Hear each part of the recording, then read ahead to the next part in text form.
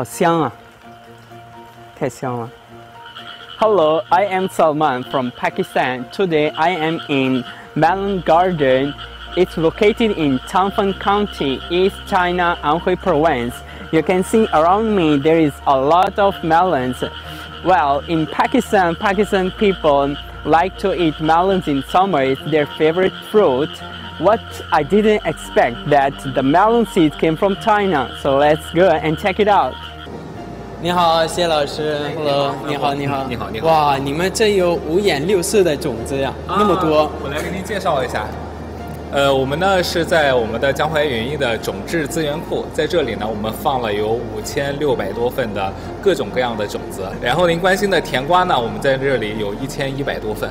然后我们通过这些种质资源呢，选育出了很多的新品种。这些新品种呢被销售到咱们巴基斯坦啊、印度很多的国家。然后呢，有一个品种非常有名，叫香妃，它在咱们巴基斯坦的这个占据了大概30%的市场份额。Well, let's go to the Jumpas Resource Bank and let's see what kind of seeds they have. Oh my gosh, so cool! Wow, thank you so much. Oh. Let's go now. Well, about here, there is not only melon seed, also have watermelon, pumpkin, and cucumber seeds also. The humidity is 30% and the temperature is about -4, and these seeds they can preserve for 15 years. You can see it. It is so cold. Well, that is so interesting, and now we are going to the lab and see how they breed the melon seeds. So stay with me. 张老师，你好，你好。今天来你们的实验室，想了解一下你们是怎么样培养出来一颗好的种子，能给我们介绍一下吗？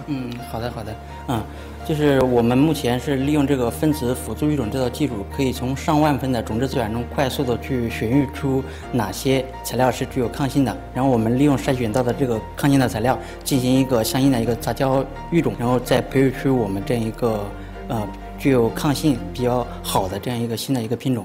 以甜瓜为例的话，我们现在像做的甜瓜抗枯萎病，我们也是对我们像以前销售的这个叫香妃这个品种进行了一个技术改良，然后提升了它的一个甜瓜抗枯萎病的这个能力。It turns out there is a lot of technology behind a single seed. Melon seed made their own way across the ocean to Pakistan, where they planted and sent to the dining table of Pakistani. Well, let's see what my Pakistani growers think about seeds from China. The melon varieties from China that are going to be more popular, that are going to be more beneficial among the farmers of the Pakistan. So therefore, the farmers in the Pakistan likes the melon from China more as compared to the local variety. Thank you so much.